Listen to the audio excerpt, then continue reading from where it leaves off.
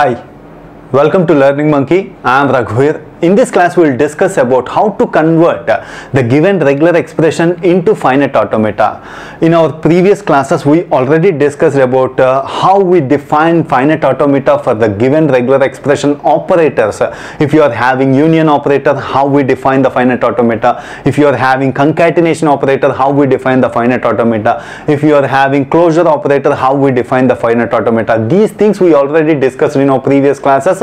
We use these basic things and will construct a finite automata for the given regular expression. Please watch those classes and come back here. The link for the playlist is provided in the description below. Coming to today's class, let's take this example. This is our example. The regular expression r is equal to 0 star plus 1 1. Here we already discussed about how to write regular expression for 0 star, how to write expressions for 1 1, and how we have to write expressions for plus operator, means union operator. Now let's write the expression separately and we will join all of them. How to do that we have to understand.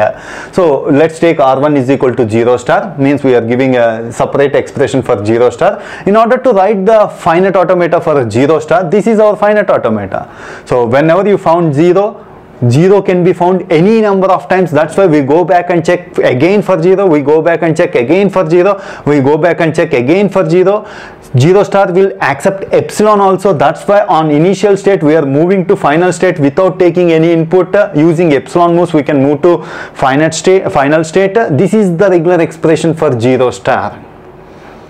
So finite automata for 0 star. The same way, second expression is taken as r2 is equal to 1 1. 1 1 can be written as 1 followed by 1. This is the finite automata for the expression 1 1. If you want to combine these two, that is what it says, r1 plus r2, r1 plus r2.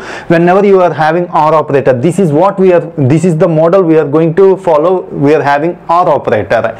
So let's take the final expression is given as r is equal to r1 plus r2. So this one, we start from q0. This is the finite automata for 0 star. This is the finite automata for 1 1. So using r operator, we are joining either 0 star or 1 1 going to final state. This is how we combine both the expressions. So the final expression is written in finite automata like this. The same way, the next example is very important to understand. So we'll take it as r is equal to 1 0 star whole star.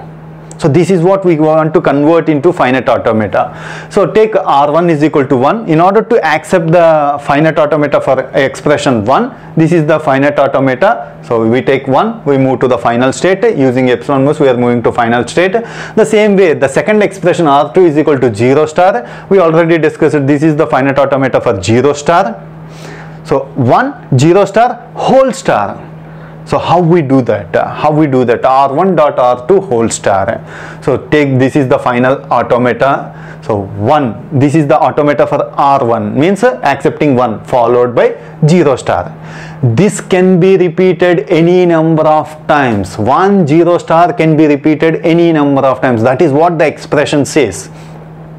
So if you want to repeat that, that's why we are moving from here to 1. Means after finding 1 0 star, you can repeat this any number of times. Go back and again repeat this.